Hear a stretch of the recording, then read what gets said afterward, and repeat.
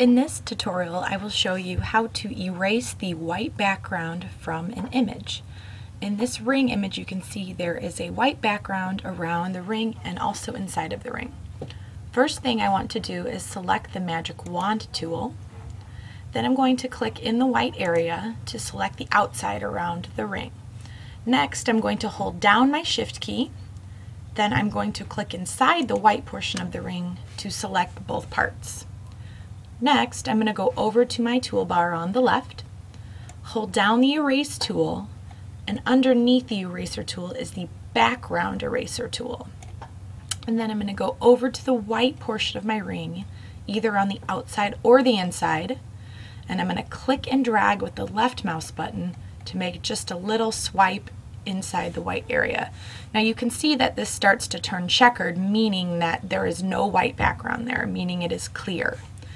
Next, I'm going to press delete on my keyboard, and if you notice, it now deleted all of the white from the image, meaning that the background is gone. So anytime you see that gray and white checker, you know that it's clear behind the image.